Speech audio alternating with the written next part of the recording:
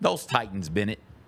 Hey, that's okay. I don't want to win another game. Okay, here we go. No. Let's go. It's draft season. It's draft season. season. We looking ahead to 2024. We're looking ahead. We're monitoring the Will Levis situation and determining if he is our quarterback of the future. I see some things I like. I see some things I don't like. So I think still TBD. Right now, the Titans are 6th in the NFL draft. At the season ended today, the Titans will draft 6th.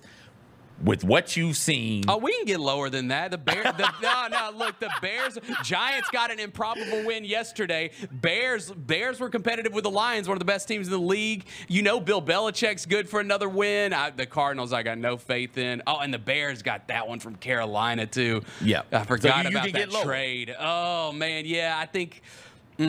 Let's see. Yeah, I think.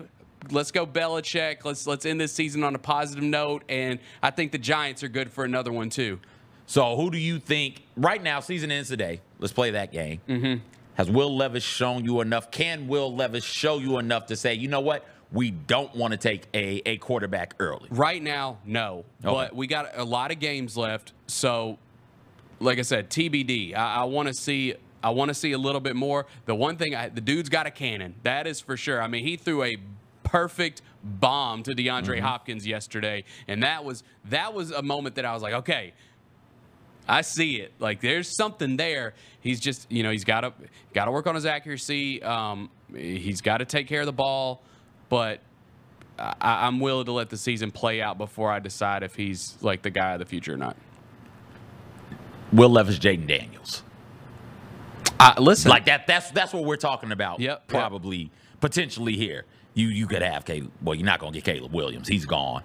There's Bo Nix. There's Drake May. There's Jaden Daniels, or Will Levis.